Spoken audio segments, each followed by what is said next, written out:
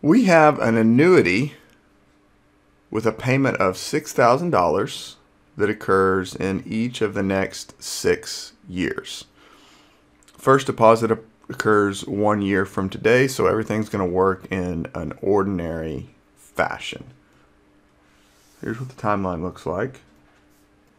And so there's our 6 payments. Okay, and so the context here is we're making these deposits one at a time into an account, and we're going to leave all the money, and we're going to see what it grows to in year 6. Okay, and so we're being asked for the future value of the annuity here in time 6. So we want FV time 6.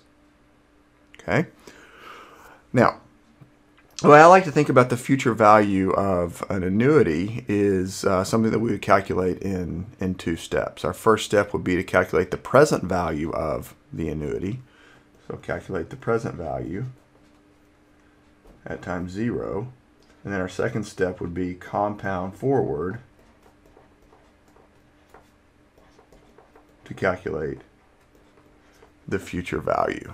Okay, so find the present value at time 0 and then compound forward to find the future value. So the present value at time 0 is equal to the payment amount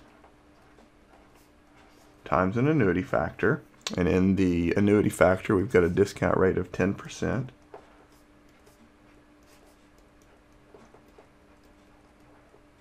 And an exponent of 6, because there are 6 of these payments. Okay, so that's all well and good. So that's step 1. Okay.